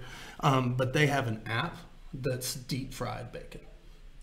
Deep fried bacon. They take the bacon, they fry it, and then they serve it. I'm gonna have a coronary just thinking about that. I know, dude. It's insane. Okay. So your suggestion is then the event for this. Now that we're done, thank you for joining us for Food Talk. No worries. All right, I'm going to jump down into not hosted service. I want to go into stream service. Hosted service is an ASP.NET Core feature that allows us to put classes in the background and run. Mm-hmm. So there's my event. So you think we can actually eliminate this? Well, I wouldn't do it yet because you've got those other two implementations. Oh no, I'm eliminating it. I've got a red line here under configure services. Did you break something? Did you break Probably. Something? It's me. Oh, okay, look, here, new fake service. There's no argument given that corresponds to the number of... So, you broke it. So why does that not go ahead? Because now you... So that's weird. So basically you can't... Go ahead, hang on. We're cool. Check it out. So, we are configuring the service here, and we're passing in all of our constructors here so that we can generically spin these up, right? But we need to actually, right, we need to go through and we need to build all of our dependencies in the service collection so we can inject the appropriate thing here. Yeah. So there is. I mean, is there a way to use? Oh, this would be educational for me. Here we go. Like, Check this out. Look, it's right Well, here. you've already got those two in the basket. Can you build? Oh, yeah, there you go. Right here on line 72. So I used this technique before. I build a temporary instance of the dependency injection container as I'm still configuring other things. I like it. So I'm going to go up here. I'm just going to copy and drop this in here. Yeah, thank you guys. Thanks See you, so buddy. much. Catch you later, dude. See you, man. There goes Max is taking off. Say bye to So Max. I think we have a friend or two from Channel 9 that's going to drop in a little bit here. Okay. They promised me on. They promised? They threatened me. There's one now. Oh dear Lord. I made it. Here comes my first guest wandering in. Unplanned, unannounced, and you're not on camera because the camera's over here, dude. Oh, okay. So Hi. slide in, say hello. Seth Juarez, hello. How's Good it to see you, going? sir. Thank you for joining us. I said I would come briefly if I briefly could. Yeah. and plunder the code. Yeah. Why aren't you using our good cameras? Because that one, I couldn't get into OBS. Oh, we have a device for that. I know, but I can't get my setup working. She was there, so. I see. So I've kind of got to do a jerry rig thing, and so literally, if you've seen on my blog, I blogged about my travel setup, and I've literally got 3 machines here just to coordinate and run the stream. There's a lot of machines up in here, man. It is. you give me my phone? Temperature's up like 5 degrees in this room, and it's not just because hot stuff, Mr. Seth Juarez. Right. I still have writing on the wall here that I I've know, not right? erased yet. And I see folks have signed the wall in some places here. You know, Cameron was here. I see Lady Nagaga was here. Caitlin. That's all my writing right there. That's all you. Mm-hmm. Okay. So there's stuff over here. Oh my gosh. Like all the walls are whiteboard here. That's kind of crazy. So we built this thing, right? And then, like, it was a white wall, and we figured out that the shows that were happening literally looked like you were, like, in a gulag somewhere. And so we're like, let's put something up so people can write something on the wall because it won't look like we're in, like, a prison. Right. And Brady just did a diagram. I don't know if it helps, but... So what are y'all writing? SignalR, dude. Oh, did we release that finally for NetCore? It's not released yet for ASP.NET Core. We're still in a preview, right? ASP.NET Core 2.1 preview was released, so folks can test that out. But what we're doing is, if you look here, so this is what we're broadcasting here. You can see there's OBS and there's Seth staring at us. Intently. Yeah. So the widgets that we have across the top of the stream here that I'm pointing at, right? So this bar here for our architecture workshop follower goal. It shows in the middle we have 1,074 current followers across Mixer and Twitch, but this widget is being generated by ASP.NET Core. Oh. It's just a web page, and OBS allows me to embed that in the video, right? It burns it into the video for me. Same thing with the followers count here in the top right corner. That's cool. And the viewers count next to that. So here's where SignalR comes into the mix. Let's hear it. When somebody clicks the follower button or somebody tunes into us on Twitch or Mixer, I get a push from those services that are heard by the ASP.NET Core app Around the world. And all I do is a push to my little web page that updates using a little JavaScript client, and we get the cool numbers at the top of the screen. Oh my goodness, that's amazing. It's like Rube Goldbergian. Like, I have not written in C# in a while. Like, I've been writing in Python recently. Yeah. And so it does my heart good to see this goodness. I've had the same problem. Like I was telling him that I looked at the SignalR code, and I mean, that's all I did for 2 years was present on SignalR. Yeah. And I looked at SignalR and I went, oh, I don't recognize it. Is it different? It's Totally changed. different. It's not totally different, Hang but- on. We haven't actually gotten into some of the SignalR code yet.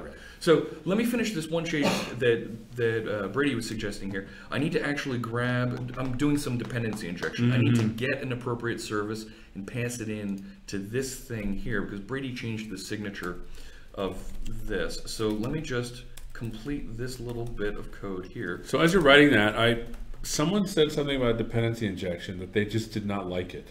They I've heard didn't like it? It was Miguel de Icaza Wait a sec. at his AMA. He says it makes code more complex. And what say you? I didn't. No. I didn't. I disagree. You disagree? I disagree. respectfully. I mean, I love Of the guy. course, I of mean, course. come on. But I like it because I understand that it's very difficult from a forensic, what is it with me in forensics? Forensic, yeah. It's difficult for me to forensically look at code and go, oh, wait. You mean this thing has like 47 constructors or 47 properties and they're all decorated with this thing? Like, how do they get set? Magic. So it's like once you accept it. Okay, let's back up a minute. Jazzy Noop on the chat room says C# is awesome. I switched my bot from initially working in Node.js to C# because of this here. Now, what exactly are you referring to? It's a mixer bot, and Federico Dynamite disagrees. Do you disagree with Miguel? If Miguel hates DI, then we are all obliged to follow. Okay, so let's clarify. If you don't know, Miguel Diacaza, he's one of the founders of Xamarin. It's kind of a big deal. He's a huge deal. Like Huge deal. the dude. He's a short little guy, wears glasses. Amazing Sort knowledge.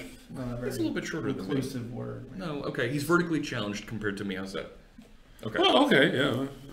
He's he's got amazing insight into .NET, C# and all that stuff. And I can see where he's coming from with dependency injection is kind of confusing. But as somebody who practices and builds enterprise applications, I want to be able to maintain that code. So get all those other things out. I get it. It makes sense. But you also want to allow that code room to evolve. Sure. And I think that DIIOC gives you that capability because take Visual Studio as an example. Everything in Visual Studio is injected. Like there are service interfaces and implementations that every team have written over the years of Visual Studio, and a lot of times it's all about like I need a service that does foo, and you have to reach out to Team Bar and say, hey, what service does foo? They tell you, you go, okay. Now I'm just going to add an instance of that to my constructor, and it's just going to show up because within VS, there's all these. I guess it's meth. There's this wonderful basket of services, and you can just pass them around. Cool. Or not pass them around, but ask for them. So the objection I have to that is when I'm reading someone else's code. It's hard to figure out. Like I remember the first time I learned structure map, which was like many years ago, eons and eons ago. I don't even know if it's maintained anymore. I was like, wow, this is magical. But because I knew where everything was. Yes. If someone else were to come and look at my code, they'd be like, what the heck kind of garbage coder is that? Yeah. But you may do that anyways, even if I don't do DI, but still. I think Brendan makes a good point here that people can misuse DI, right? Okay. With great code comes great responsibility. Sure. Right? Spider-Man taught us that. Jazzy Noob asks, what tools are we working on? We're working on the stream tools that build these widgets at the top of the screen. ASP.NET Core. I'm not going to go too much further into that. I inject my DI container with a DI container. Dude. Nice. Very meta. So meta. And the thing is, I have a problem when someone says it's magic because the first time I was taught recursion by a subpar professor, he said it was magic. And I'm like, this is not magic. It is what it is. So I think you're right. Recursion is not my I know. The guy was a terrible professor. It was terrible. But I think there's a point where, when you get started and you don't need to learn beyond the abstraction, Don't worry about it, it'll just arrive. That whatever you put in your constructor parameters, right? Like here, I'm receiving an iHub context here on line 12, Sure. right? Don't worry about where that's coming from. It'll be there for you. Right. But when we turn it around then and we say, all right, now let's unit test, and we can pass in a fake one of those to test with, then you start to see the purpose. Yeah. And then when you finish unwinding that, okay, now we register with the dependency injection container, and you get into that actual application architecture discussion, then the magic thing goes away. And see, the thing that really freaked me out about it was when I first experienced DIIOC. I can't remember the name of the product. I think it might have been Community Server. Oh. But I was like walking through the code, trying to figure out like I do this, and then wait a minute, why are there 14 constructors on this class? Sure. But I will say this, like I don't mind it as much on, and I know there's different schools of thought on this. I can handle DIIOC with constructor logic way easier than I can with properties. Sure. Properties make me feel a little, I'm like, wait, you just set the values of our properties? That's a little. That is a weird. little, Yeah. sure. Our friend Mr. Magoo in the Mixer chat room says, magic is not magic, it's obfuscation. You're right. That's a good point. But there is something to be said for single responsibility and trying to move those other concerns somewhere else. I didn't mean to come here and drop a grenade, but at the same time, I think this is a good discussion. Janescu says tech can be magic. You're right. DI is extremely useful. Autofax keyed registration is awesome from Standby Reloading. Fantastic. And Jazzy Noop in the Mixer chat room, thank you for that. I'll take that as a compliment, I guess. I like C# a little more than Node.js, and you're trying it because of the stream here. Thank you. I appreciate you trying it out and joining us here. Yeah. So tell your friends. We want to get more followers. Hit that architecture workshop goal here. So, have you ever done a stream on machine learning? I haven't. He has an idea. I have an idea for that. But all right, so let's go a little meta here. And let's talk about things that we could do here on stream for a second. Okay. So are we going to finish? We got to finish. I feel like we'll come back to this. And Chef Brent, oh my gosh, thank you for the cheer. I appreciate that. 100 bits from Brent. Just a quick reminder. What does that mean? Did you get a free coffee or something, or a coupon to the Supercuts? He's tipped us. Oh, and the Supercuts is awesome, man. When they wash your hair and stuff. It's fantastic. No, it's Sports Clips. That's the one.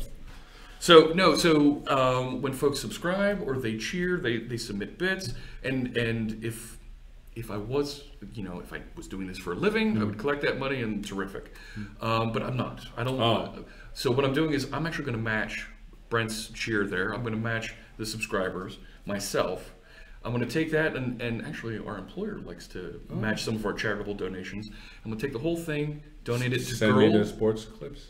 Oh, that would be charitable. Oh, right. No. I'm actually going to donate to Girl Develop It. Oh, yeah, fantastic organization. Absolutely, teaches women, underserved minorities how to write code, just like we're doing here. So thank you, Brent, for cheering us along here. Seth should do some machine learning stuff with Jeff. All right, so let's talk about that for a second. Okay. So I'm building these widgets that we have here across the top of the screen to interact with my services, the stream services, Mixer and Twitch. And all I'm doing right now is I'm collecting numbers and I'm showing them on the screen. What kinds of things could I interact with my stream services, do a little machine learning?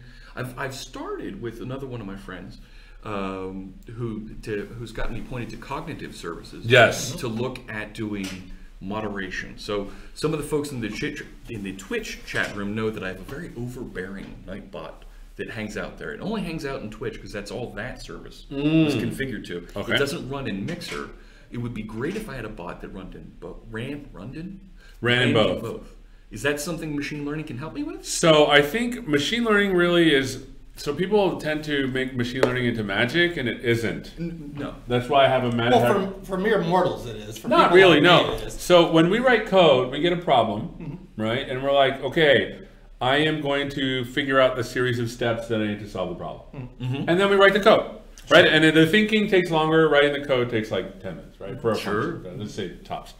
So machine learning is a little bit different, right? Because instead of coming up with a series of steps to solve a problem, to make this function, you are instead trying to give the computer examples of what the right thing to do is, and it will come up with a function.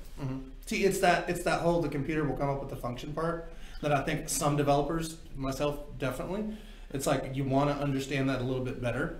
And I've talked to you enough to know that that's suicide. Like you don't try. You know? That bad. like for ML folks like you, that's where you want to be. For folks like us, it's just, I want to use that thing. Well, here's the that's thing. What's great about Cog is that it makes it easier. The SDKs make it easier for you to just train, right? Well, hang on. So I got to call out our friend Meat Popsicle in the Twitch chat room. Yes, Meat Popsicle.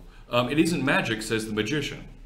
Yeah, no, Explain. but so when it comes up with a function, you have to actually try this type of function first. Okay. And then you train it. Okay. And then it either works or it doesn't. Okay.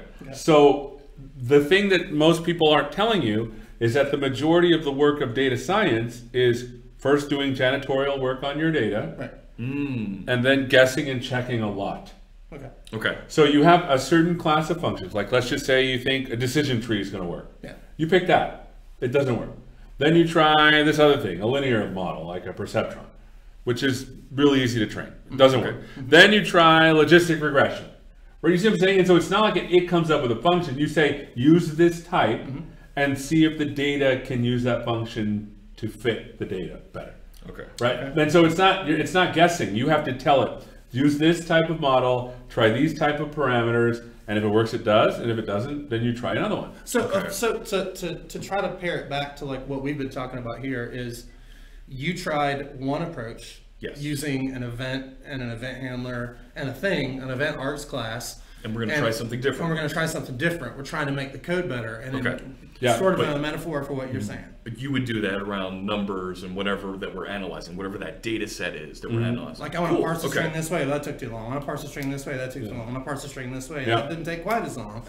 And the thing is, machine learning can only answer 5 types of questions, right? It's not like it can do anything. What are those 5 types of? So the first type of question is, which class does it belong to? Okay. How much or how many? Okay. Is it weird? Can I recommend something? And there's one more that's escaping me right now. Okay. So let's see. There's classification, regression, anomaly detection, recommendation. Oh, and then are there groups? Okay. Other groups. So those are only 5. And so what happens is, the reason why it looks smart is because people take those 5 and they compose them together. Right. And then it looks really smart. So if you think of like a self-driving car, you're breaking it down into a series of yes/no questions. Should I turn left? Yes. Okay. Should I turn right? No. You know, and whichever probability comes out the most, that's what you do. And so when you compose them all together, should I break? It looks really smart. Yeah. Okay. Okay. So I feel like I'm like throwing out all the the curtains. By the time you're behind the wheel of a self-driving car, that car has been trained a lot. Yes. To not kill you. Yeah, and so there's data, and then there's safety, right? So the machine learning algorithm informs the other algorithm. It's not like it's doing it all on its own. So you write some code around specific regulations, and your machine learning will inform those regulations as well. Okay, so let's take that and go a little bit towards what I'm looking for. I want to have a better moderation bot. Is that something where we can train it, right? When I look at some of the bots that are out there, they're literally a regex.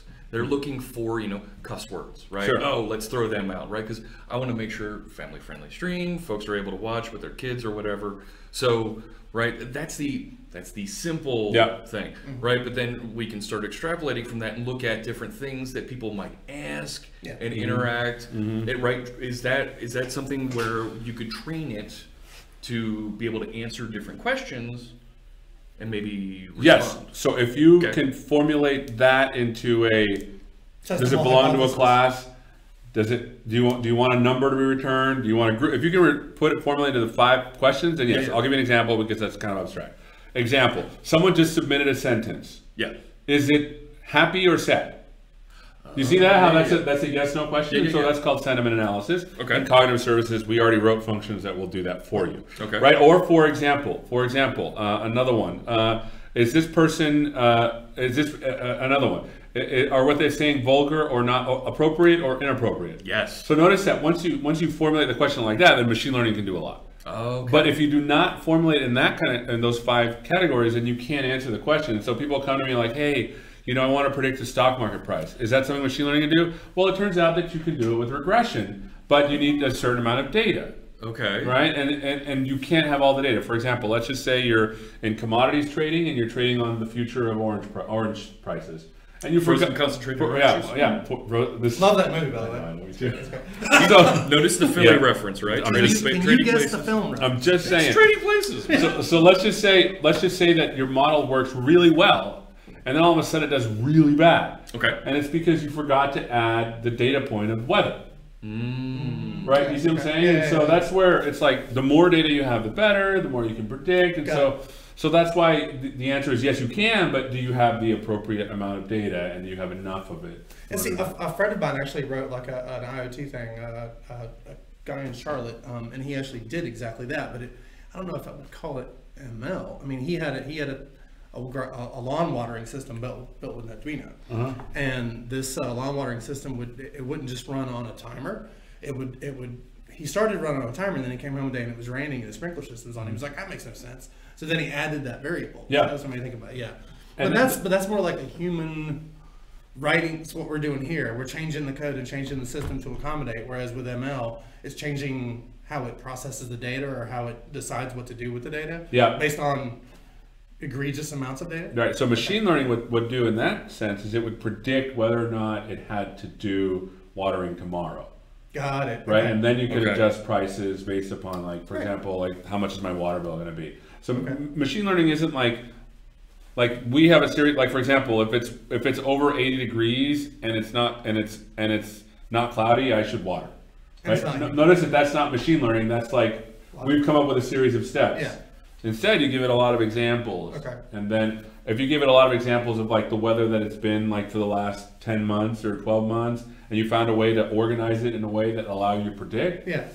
I guess So, the part that I'm Let- wondered about is like the projection. It's like, how does it know, like, based on this, like, you want that ML to basically make a decision. How does it know whether it's made the right decision or the wrong decision? I would not to be pedantic, but I would change it to you want it to inform a decision, because we should always be careful when building machine learning to not, like, here's an example, and there was a question. Oh, sorry.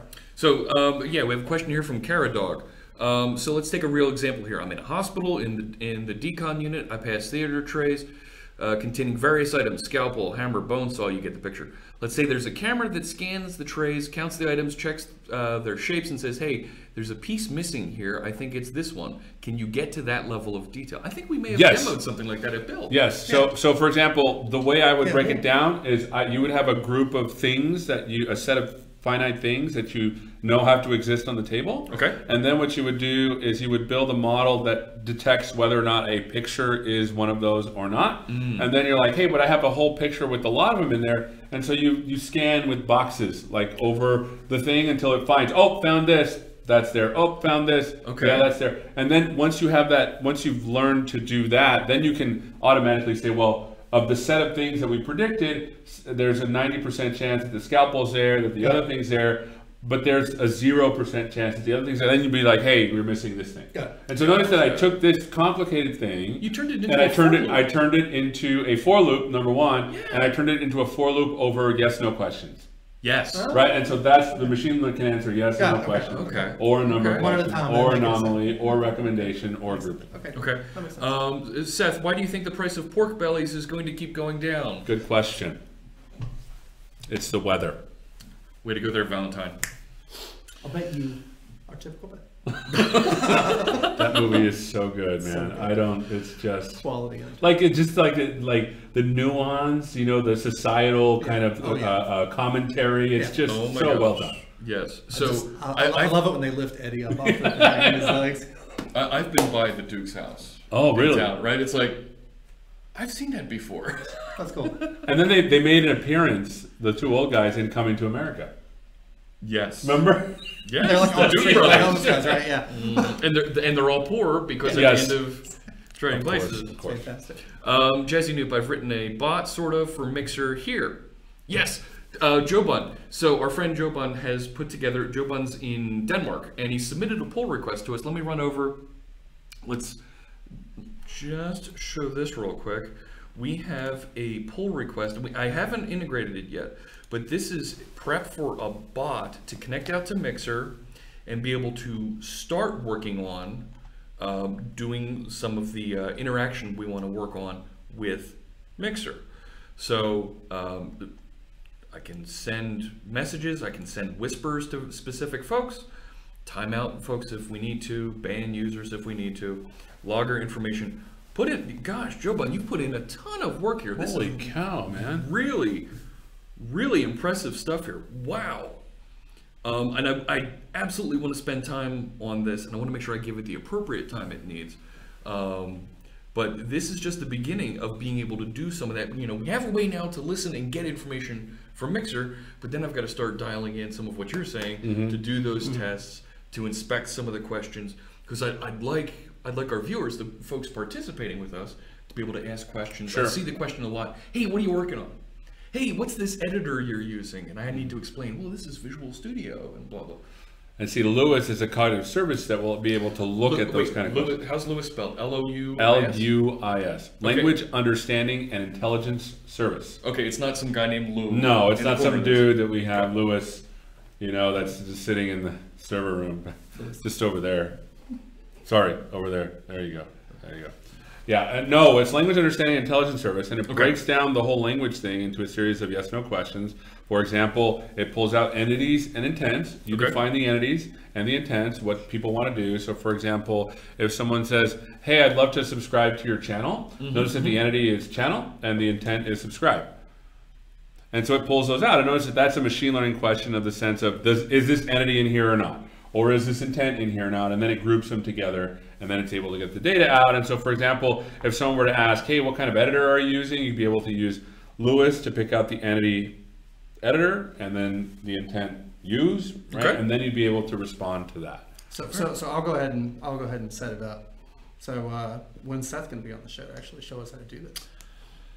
We gotta work that out. I know, right? I know. We gotta make something happen. I got your subscription on We will make that happen. All right.